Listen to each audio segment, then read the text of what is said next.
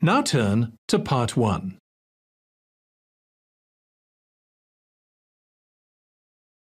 Part 1.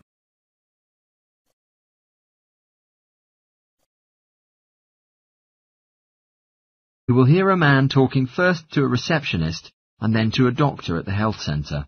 First, you have some time to look at questions 1 to 3.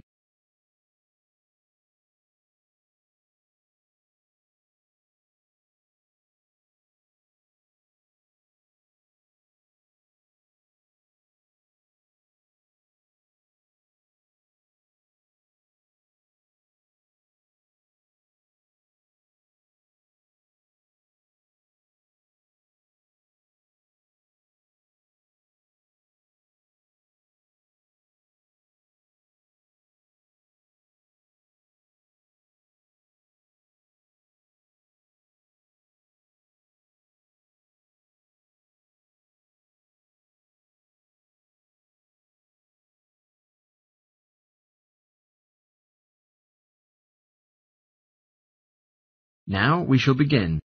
You should answer the questions as you listen, because you will not hear the recording a second time. Listen carefully and answer questions 1 to 3.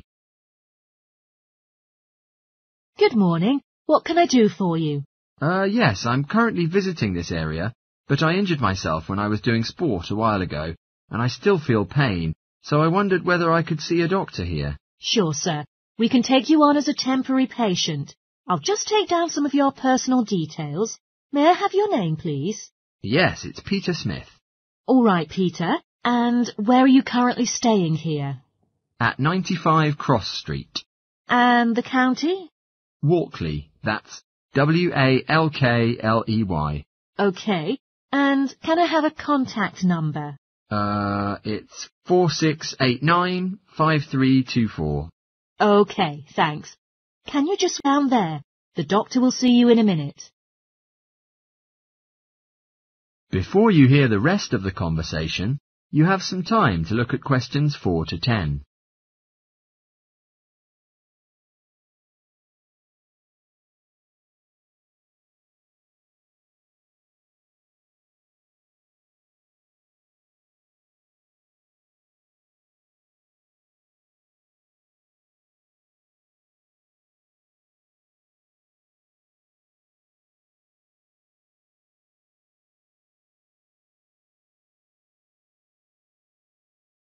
Now listen and answer questions 4 to 10.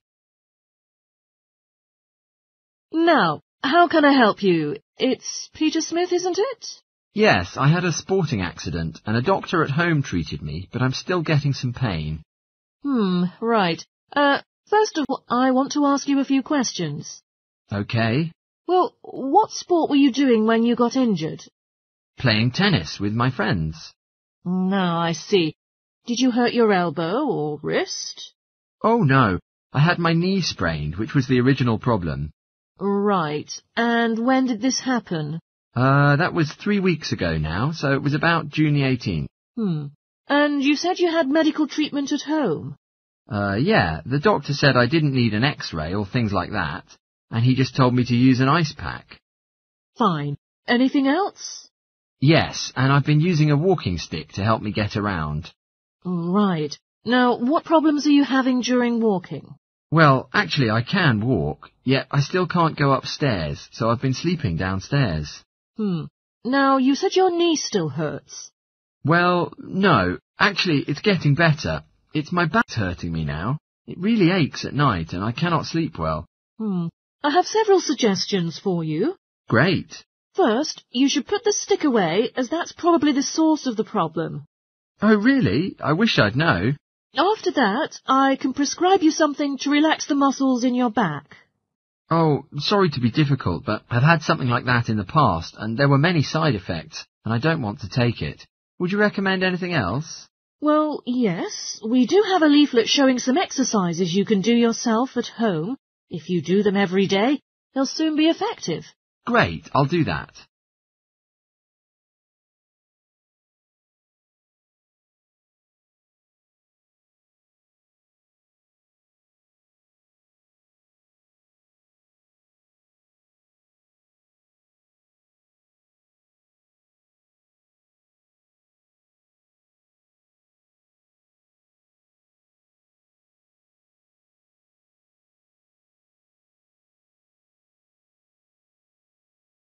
That is the end of Part 1.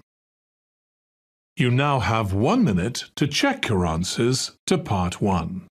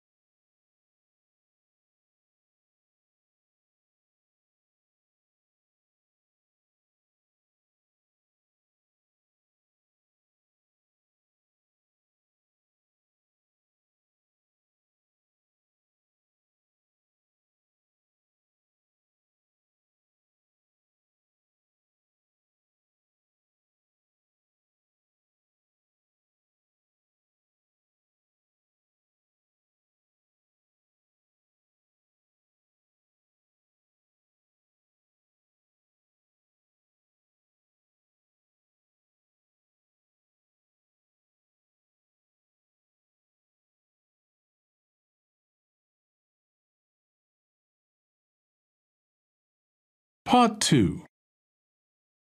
You will hear a tour guide from Pine Garden giving visitors a general introduction to each part of the area.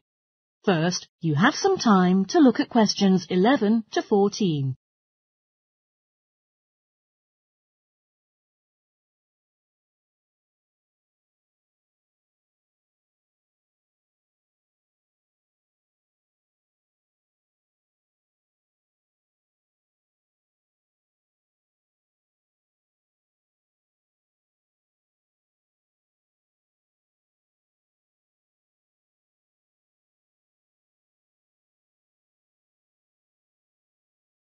Now listen carefully and answer questions 11 to 14.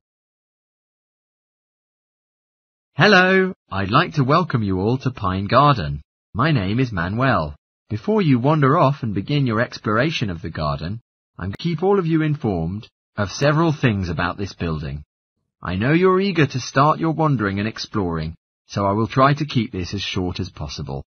Firstly, I think I should explain to you something that you can do with your ticket. If you're much more into nature, the optimal section is our planting area, where all the visitors can plant small flowers and bulbs on their own. These plants will gradually grow and then become part of our garden. The activities of planting are totally free. However, if your hands are sensitive, we strongly recommend you to buy a pair of garden gloves in order to protect your skin. Also here at Pine Garden, we use wooden materials from the trees that have been felled in our very own pine forest to make carved goods. If you are interested and want to get involved and try by yourself, you can join one of our bush timbering lessons for free, where you will have the opportunity to make your own keyring with the help of a skilled craftsman. Our aviary is the most popular attraction, where you can see a whole range of bird species. More surprisingly, it is free to enter this section, yet you should pay a small amount of supplement for the entry to the hummingbird section. Also, the insect section that is not very far from the aviary might arouse your interest. There you will find a number of interesting insects, such as butterflies, pocket ladybugs, dragonflies and so on, and there's no extra charge. Unfortunately, some areas are now temporarily limited to visitors today. For example, the gift shop that closed earlier this year will remain out of bounds for another month or so. As I have said before, the restaurant still offers free food and snacks for you, and if you do feel like purchasing a gift, why not buy that special potted bush or orchid from our plant care centre?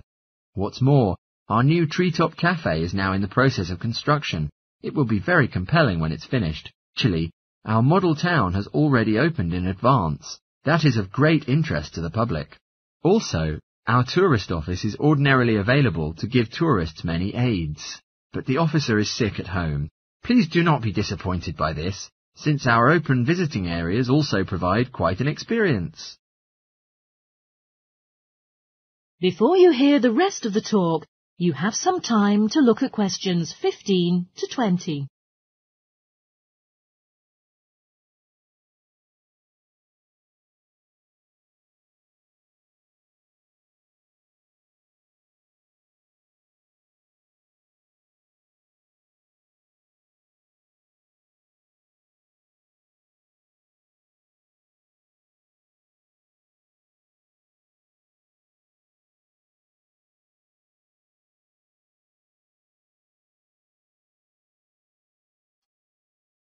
Now listen and answer questions 15 to 20.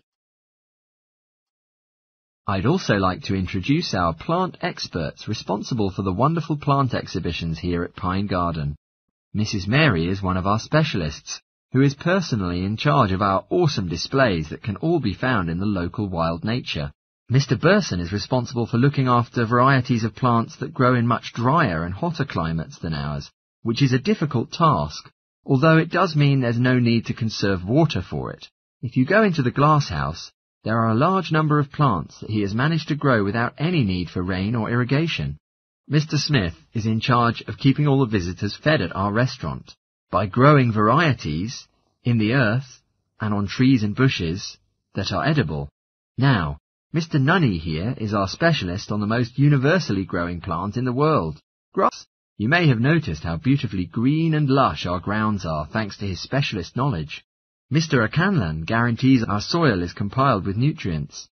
All the specialist habitats are hence supported and encouraged. He succeeded in doing this by fertilizing the earth with his special formula that he originally constructed by himself. Finally, I'd like to invite you all to meet Dr. Mandelson, the manager of our landscaping team, who works closely with all the other experts to make sure everybody works together to create a landscape that is pretty as well as sustainable. Well, that just about rounds it up. Now, if anyone has questions...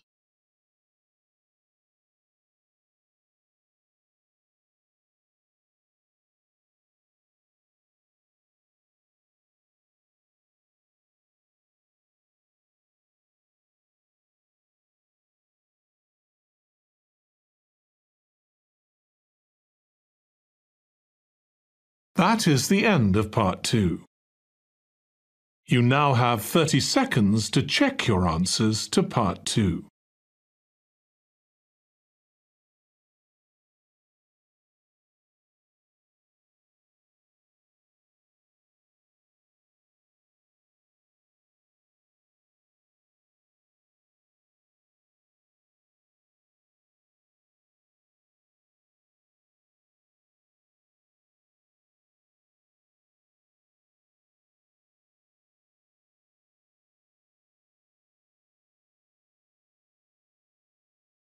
Part 3. You will hear a conversation between a professor and two students who are preparing for an English literature test. First, you have some time to look at questions 21 to 24.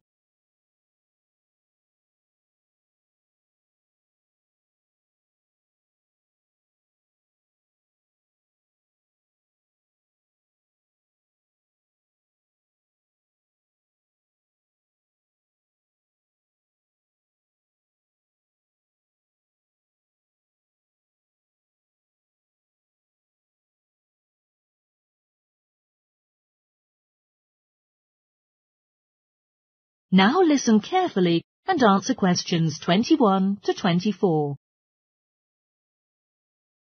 Good morning, Lorna and Ian. I'm glad that you both chose to make it. You're the only two who took their names down for this literature test. So let's get started, shall we? I would like to go through some aspects of the novel, The Secret Garden, with you before the test next week. Do take some notes and feel free to interrupt me if you have questions. Hey, Lorna, have you got a spare pen? Yeah, here you are. All right. So the story follows two key characters. You should refer to them as protagonists, who go by the names of Mary Lennox and Colin Craven. The story is set shortly after the turn of the 20th century, and the narrative tracks the development of the protagonists as they learn to overcome their own personal troubles together. That's quite a common storyline, isn't it? Yes, you're right, Lorna. Could you share something you already know about the character of Mary? Well, in the beginning, she is an angry and rude child who is orphaned after a cholera outbreak and forced to leave India for the United Kingdom to go to her uncle's house in Yorkshire. Exactly. There she comes across Colin, who spends his days in an isolated room, believing himself to be permanently crippled and with no hope of ever possibly walking. The two strike up a friendship and gradually learn by encouraging each other that both of them can have a healthy, happy and fulfilled life. Is there any need for us to remember these details for the exam? Just the fundamental structure. Examiners don't want to read a plot summary. They know what the book is about. Focus on narrative techniques instead, such as point of view. What does that mean? It's all about how we see the story. For example, it's written based on what is called an omniscient narrator, which means all-knowing. So readers can feel the same as how all the characters do about things, including what they like and don't like, and what their motivations are in the story. Before you hear the rest of the talk, you have some time to look at questions 25 to 30.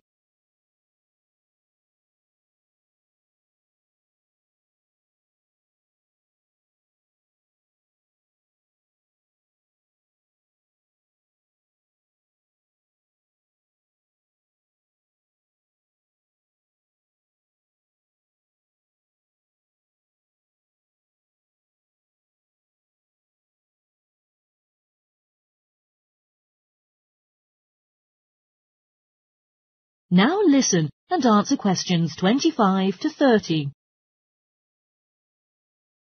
Won't it be difficult to perform a technical analysis?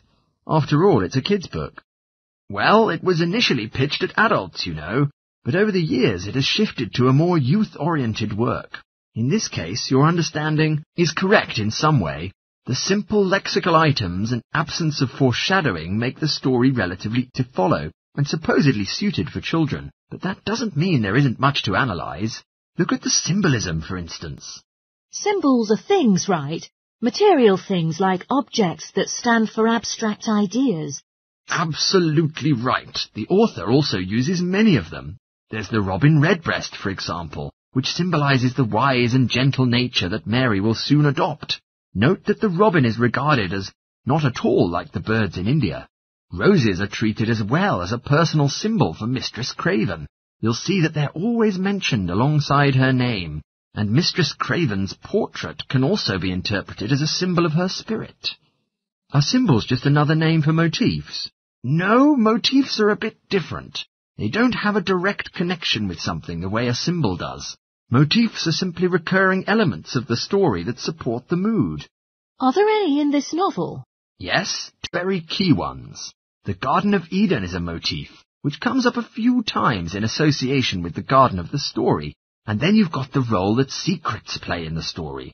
At the very beginning, everything is steeped in secrecy, and slowly the characters share their secrets, and in the process move from darkness to light, metaphorically, but also in the case of Colin, quite literally. His room used to have the curtains drawn, but in the end, he appears in the brightness of the garden. Anything else we need to know about? Yes, nearly all novels explore universal concepts that everyone has witnessed. Things like love, family, loneliness, friendship. These are called themes. The Secret Garden has a few themes that all concentrate on the idea of connections. The novel explores, for example, the way that health can determine and be determined by our outlook on life. As Colin's health conditions improve, so do his perceptions of his strength and possibility. The author also examines the relationship between our surroundings and our physical and spiritual prosperity. The dark, cramped rooms of the manor house stifle the development of our protagonists. The garden and natural environments allow them to blossom, just as the flowers do. Finally, this book looks at the connections between individuals, namely Mary and Colin. This necessity of human companionship is the novel's most important theme, because none of their development as individuals would have appeared without their knowing each other. Well, that about sums it up, I think. That's a great help. Thanks. Yeah, thanks very much.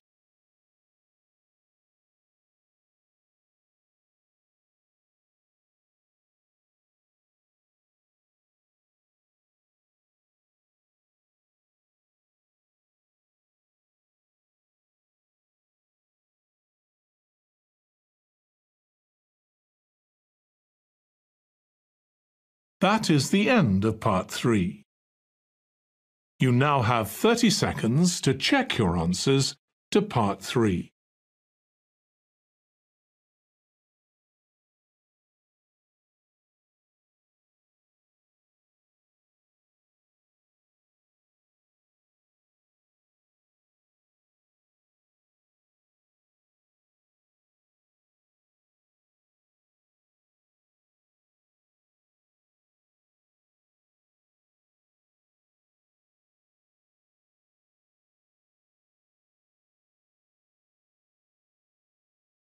Part 4.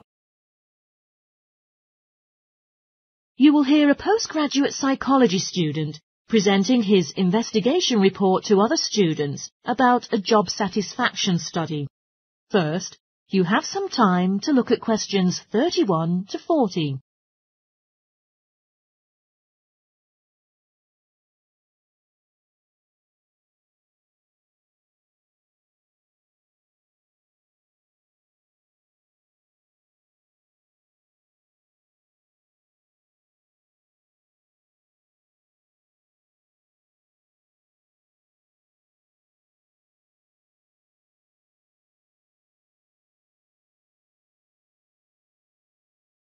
Now listen carefully and answer questions 31 to 40. Hello everyone. Today I would like to talk about an assignment that I did recently. The brief of my presentation will analyse the methods used in a small survey about job satisfaction, and then to put forward some suggestions for further research in a similar field. The correlation between differences in gender and differences in working hours, and levels of job satisfaction among employees have been investigated in the study I conducted. For this reason, employees at a call centre had been interviewed by filling in a questionnaire about their work. Now I'll briefly introduce the summary of the study findings. One primary conclusion I've got is female full-time workers gain slightly higher levels of job satisfaction again than male ones. More interestingly, among all the female workers on a part-time basis reported somewhat higher levels of satisfaction than the full-time ones did. On the contrary, from the perspective of male employees, part-time male workers held slightly less job satisfaction than how much the full-time ones felt. Although it seemed these results sounded interesting and capable of explanation, perhaps the most crucial thing to mention here is that in statistical terms they were inconclusive. I was personally shocked at the fact that the results hadn't been more definite, because I would have predicted to see both men and women, as well as full and part-time workers, would go into various levels of satisfaction. Therefore, I should pay higher attention to the methodology applied by the researchers to figure out where problems may have arisen. So the next part of the presentation today is detailed aspects of what I found. First, it is probable that the sample size was too small, since the total number of workers who did the questionnaire in the survey was 223, which perhaps sounds quite a lot, but they had to be divided up into several subgroups. Also, between the separate subgroups, the numbers were unequal. For instance, in the full-time group there were 154 samples, but only 69 in the part-time group, and only 10 of them in the part-time group were male, compared to the rest of 59 who were female. In addition, although quite a large quantity of workers were interviewed in the survey, the response had been disappointingly low, with a couple of them just ignoring the invitation, and workers who did respond may have differed in important perspectives from those who didn't. Also, as the questionnaires had been posted to the call centre for distribution, the researchers had had minimal control over the conditions in which participants completed them. For example, their responses to questions may have caused the results to be biased.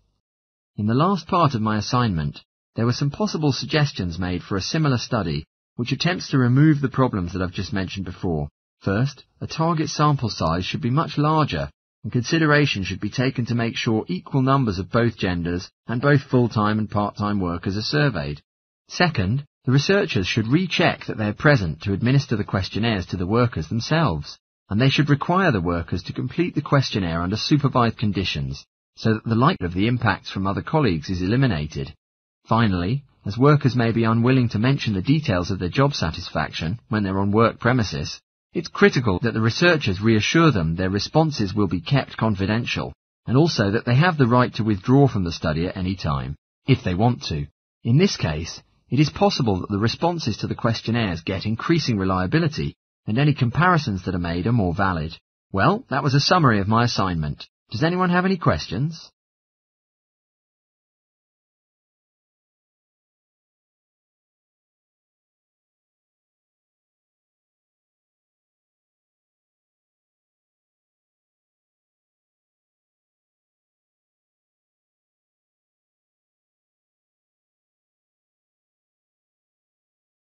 That is the end of Part 4. You now have 1 minute to check your answers to Part 4. That is the end of the listening test. In the IELTS test, you would now have 10 minutes to transfer your answers to the answer sheet.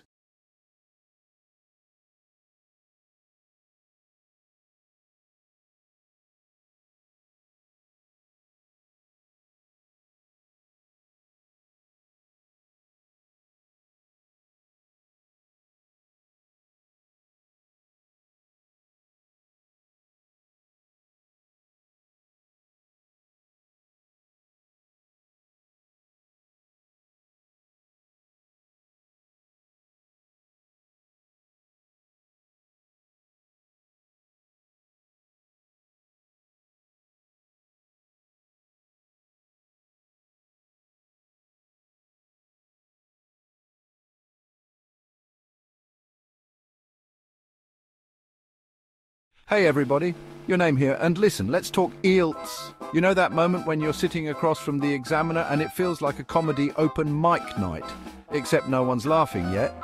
Yeah, been there, done that, got the t-shirt, which is still stained from the stress sweat, by the way. But fear not, my friends, because today we're going to break down the IELTS speaking test like it's a bad boy band from the 90s into manageable, hilarious, and dare I say, fun little pieces. These tips are so good, you'll be speaking English smoother than a buttered crumpet sliding down a rainbow. Let's do this. Oh, all right. Picture this. You're on stage, the spotlight's hot, and you've got a killer joke about a penguin who walks into a library. You wouldn't stop mid-punchline to, ponder the meaning of life, right? Same goes for the IELTS, my friends. Fluency is key. Think of it like this. You're telling a story, and the examiner is your captive audience. Keep it flowing, keep it natural, and most importantly, keep it funny. Don't be afraid to let your personality shine through. Think of it as a conversation, not an interrogation. Unless, of course, you're into that kind of thing. No judgment here, just keep it PG, okay? Okay, folks, let's talk vocabulary. Using the same old boring words is like showing up to a first date in your grandma's sweatpants. Comfortable, maybe, but not going to win you any prizes. This is your chance to impress. Think of your vocabulary like a buffet of delicious words. You've got your fancy appetizers, that's your sophisticated synonyms, your hearty main courses, those are your powerful verbs, and of course dessert, idioms and phrasal verbs, baby. Don't be afraid to mix it up and show off your linguistic prowess. Just maybe avoid using words you don't fully understand, unless you want to end up like that. One time I tried to order escargot thinking it was like a type of croissant. Spoiler alert, it wasn't. Chapter 3. Grammatical range and accuracy. Don't make me grammar police you. Grammar, I know, it's the part that makes everyone sweat a little. But trust me, it doesn't have to be a total buzzkill. Think of it like this. Grammar is the secret code that unlocks fluent English. It's like the difference between saying I went to the store and store me go, yesterday. See, one of those sentences makes you sound like a rock star. The other, not so much. But hey, even rock stars make mistakes, right? The key is to practice, practice, practice. And if you do slip up, just laugh it off. After all, a well-placed whoopsie-daisy can be pretty charming. Just ask my grandma. She's got away with murder using that phrase. Chapter 4. Pronunciation, it's all about the sounds, baby. All right, let's talk pronunciation, because let's face it, there's nothing funnier than a good old-fashioned mispronunciation. I mean, who could forget that time I accidentally called Aretha Reef on national television? A classic Fallon, am I right? But in all seriousness, pronunciation is super important for the IELTS. You want to make sure you're understood and that you're not accidentally saying something totally different from what you mean. Unless, of course, you're going for the comedic effect, in which case, go for it. My advice, listen to native speakers, practice tongue twisters, and don't be afraid to exaggerate those sounds. The more you practice, the more confident you'll become. And who knows, you might even discover a hidden talent for accents. Just don't blame me if you start speaking in a British accent after watching too much Downton Abbey. Chapter 5, Time Management, Tick-tock, Don't Let the Clock Mock. Last but not least, let's talk time management, because nobody wants to be that person who's still rambling on about their pet goldfish when the examiner's already calling for their next victim. Candidate. The key here is to be concise, to the point, and to avoid going off on tangents. Unless, of course, that tangent involves a hilarious story about a squirrel stealing your lunch, then by all means proceed. Practice answering questions within the time limit and don't be afraid to politely steer the conversation back on track if you feel like you're veering off course. Remember, you've got this. Just channel your inner time management guru and you'll be golden. Outrow, go forth and conquer, my IELTS champions. So there you have it, folks. My top secret, totally foolproof. Okay, maybe not foolproof, but definitely fun-proof. Tips for acing the IELTS speaking test. Remember, practice makes perfect. So grab a friend, order some pizza, and have yourselves a good old-fashioned IELTS study party. And hey, if you happen to use one of my jokes during the exam, just make sure to give me credit, or at least tell the examiner to tune into The Tonight Show. Who knows, maybe they'll give you bonus points for good taste. Good luck, my friends, and may the odds of scoring an 8+ be ever in your favor.